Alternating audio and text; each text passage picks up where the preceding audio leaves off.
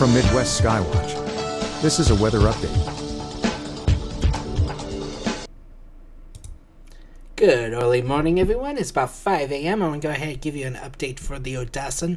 Right now, we have the strongest cells right over Odessa right now, and it's producing some small hail and some gusty winds. So it's not severe at the moment, but I just want to give everyone an update.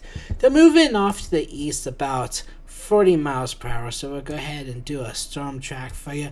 Off about, go 40 miles per hour, pretty much due east right now for the movements here, and those are some of the cities there. So basically right now it'll be Mayview, Allville at 509, Concordia about 518, Emma about 525, and then Sweet Springs for at about 5:21 a.m.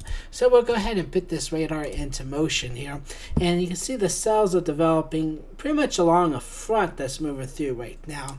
Not expecting any severe weather out of this, but like I said, we could get some gusty winds about 30 to 40 miles per hour and some small hail. And we'll go ahead and zoom out to give you a better idea of the weather across the region here. And we had some storm reports earlier of some small hail. Again, nothing really significant out there right now. As far as temperatures go ahead and pause the animation here. You got 50s behind the front and 60s ahead of the front. So plenty of warm and unstable air for these storms to work with. So I'll wrap it up right now. But again, the strongest line of storms is through basically through Odessa right now, up through Lexington, and they will continue to march off to the east. And then behind that we have steadier rain that will continue for the next hour or so as this whole line pushes eastward along a front that's moving through right now. So let me know if you get any hail out there or some gusty winds. Other than that, I hope you have a wonderful day. Trust the power of high-definition NEXRAD Doppler radar.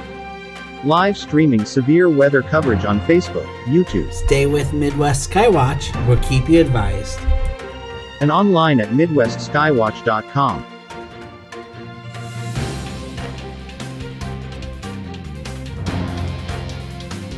We are Midwest Skywatch. Calm, collected, informative.